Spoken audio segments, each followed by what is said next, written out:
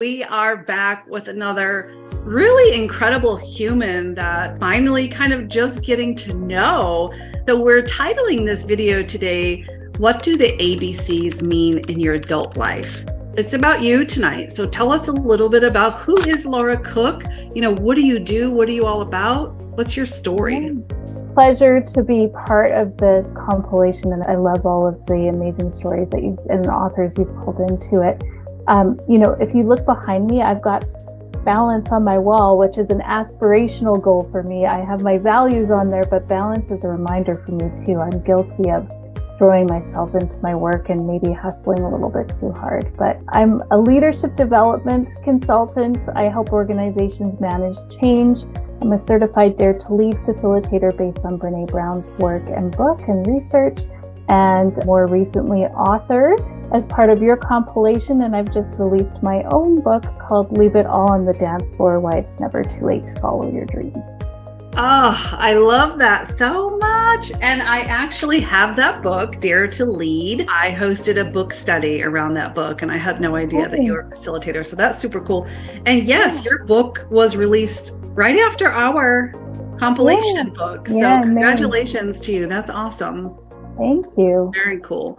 And I love that reminder behind you. It's like as women, as mamas, as humans, we take on a big load, and sometimes it's hard for us to say no or not right now. And we have that people pleasing element inside of us. So usually, a passion or something, it stems from something else. So, what was the root cause? How did you become the Laura Cooke that we know and love today?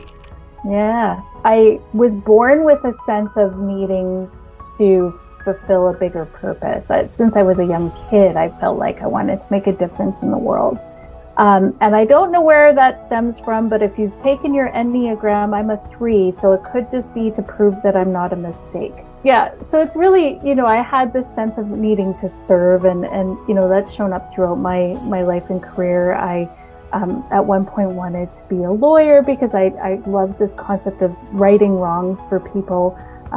Revisited going to law school in my mid-30s, didn't get in. I wrote the LSAT 3 times while I was in this post-merger project, and it's a grueling process, but each little failure step along the way has helped me kind of get a little bit closer to what I was meant to do. So leadership development came from a passion of seeing a long line of really crappy leaders, and so I wanted to make a difference in that space. So it's just really been following the breadcrumbs of how can I make an impact, or how can I make a difference. I love that. I love that. And you're following that intuition and being guided and allowing yourself to kind of lean into that. For those of you who have no idea, Life by Design Volume 2, Laura is on page 39. Could you touch on this chapter specifically in the reader? There's something specific that you want them to feel or to know or to walk away with after reading your chapter? Well, I think what's important is when we think about, I start the chapter with the word exhaustion, because so many of us can relate to exhaustion, burnout, whatever you want to call it. And to feel like there's even an opportunity for this concept or notion of balance, it seems like a lofty goal that we can never achieve. And we often think about things in finites, or either or. So either I'm so busy and so exhausted, or I'm laying on a beach doing nothing, reading a novel, having a margarita. This idea, the ABCs came to me just out of 3 elements that I think we need to be able to create balance. One is accountability, not only with ourselves, but with others, if that's how we're motivated. The second is boundaries. So what boundaries do I need to be able to put in place? I think learning to say no, learning that no is a complete sentence is hard for us as women in particular. And then third is compassion. So having compassion for ourselves when we maybe fall short of holding these goals up. So I think it's a mix, and we have to find the right mix for ourselves each day.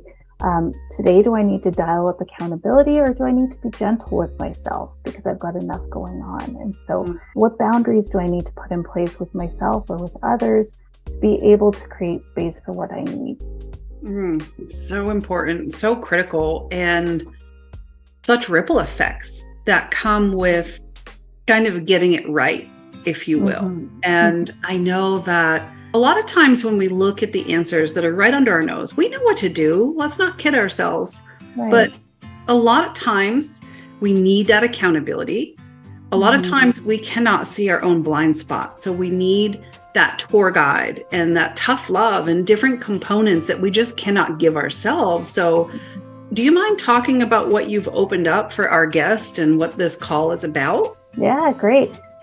So yes, offering a balanced blueprint session to really explore one-on-one with people where you may need a little bit more balance, and how can we find something that feels right for you? Because I think when we think about accountability, when we think about this building a practice around balance, it seems like this heavy thing that's going to be hard to do. And I think nothing that will become habit or practice should feel that hard or heavy. And so it's finding like, what's one tiny thing that feels right for you that you think you could do and you look forward to doing, versus this other load of laundry list we're adding to your day-to-day tasks. And so just, finding, like you said, these micro habits, these tiny little tweaks we can make to eventually over time have more sense of balance. And let's not lie here, I struggle with this too every day, right? So I don't think anybody's got it right, but it's learning every day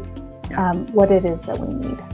Well, we're not perfect, but we can aim to be 1% better each and every day. So I know for a fact there's someone listening who maybe still has a little instant gratification mentality. So do you mind speaking to that type of mindset where maybe it is all or none and we want it now, we want it today, and these micro tweaks feel like, damn it, it's never going to happen for me, or it's going to take so long. Why bother? I wish there was a magic bullet or an easy pill we could take to make everything better. But, anytime I've tried this all or nothing, I don't succeed. Maybe I'm super disciplined for 3 days and then it feels like a punishment. Beat myself up for abandoning it. So who wants to feel that way? I don't. Right? So I know it's not sexy to say if we do small things over time that it's going to improve. Small things over time, you'll start to see the difference. I mean, a few years ago, I wasn't exercising regularly, and it was I gotta do 5 days a week or nothing, right? And if I don't do 5 days a week, I'm fit. Well, no, that's not fair. And so learning to kind of just make it a practice. And if it's 10 minutes, it's better than 0, right? Right. But I love your approach and I love how you put things. So I hope that you guys are taking some really great notes and book that call. But, if you were to give one tip, one maybe mindset hack, or one, resource for people today, what would that look like? Really need an accountability partner. And I do have an accountability partner who I've been working with, I think, for my gosh, at least 3 years now. And every morning we're on the phone. That having that accountability call every morning helps me stay on track. And so even if it's like 5 minutes before the call, I might finish something so that when I get on the call, I can say I did it, right? So I would recommend, if you don't have an accountability partner, to get one. That is great. So I'd love to give you the space to speak with our viewers. What's from Laura's heart to our listeners, the one thing? Well, I would just say that I, in my core, believe that we weren't made to walk this earth to suffer. And I think that if we feel like every day is taxing, every day is unpleasant, every day is depletion, every day is depression, that's not how we're meant to be. And so I think when we feel agitation, when we feel kind of discomfort, it is meant to be a catalyst to change something. And so I would just say, where are you feeling the most discomfort? What's pushing up against you the hardest? And maybe what's one thing we can do to kind of alleviate that, or make plans to step away from it? I'm not asking anyone to take drastic steps or quit their job or walk away from their spouse or anything like that. I think we think in these terms and we think, oh, well, if I'm going to get more balance, I have to Tony Robbins says, if you want to take the island, burn the boats. I don't think you have to burn the boats. Yes. Dip your toe in. That's See right. what it feels like, and keep going where things start to feel better. Because I think suffering, we wear this kind of identity of needing to suffer, but I don't believe that's what we're meant to do. I love that. Oh man, that's so good. That is so good.